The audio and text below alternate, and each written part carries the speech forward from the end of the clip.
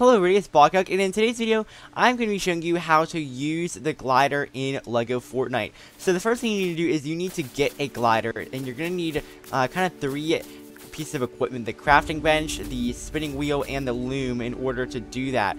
And the materials that you need to actually craft a glider, if you look here, you're going to need 8 flexwood rods, you're going to need 6 pieces of silk fabric, and you're going to need 4 pieces of wool fabric.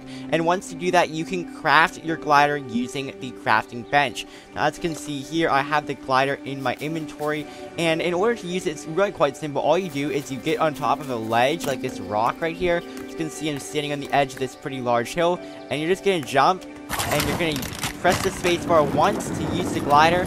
As you can see, we're going to fly gently to the ground here, and that's it. And once you land on the ground, your glider will disappear.